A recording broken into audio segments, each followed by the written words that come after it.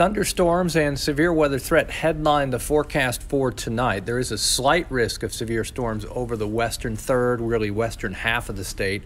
Main threat would be damaging wind, localized flooding as well. Can't rule out an isolated tornado in some of the stronger storms. So stay tuned for that. Temperatures through the overnight don't really cool off, around 70 degrees. Not surprising after the very warm and humid day. As we move forward, we'll end the work week with rain and thunderstorms. You see the probabilities there through the day. Again, some heavy rainfall may accompany these thunderstorms. Then we're about ready to move on as we head toward the weekend. Temperatures closer to 80 as a result of the clouds and rain, quite a bit cooler than what we experienced here this afternoon. Into the weekend we go. Best chance for rain will be the first half of the weekend. Both Saturday and Sunday temperatures in the lower 80s. Right now, just a 20% chance of rain Sunday.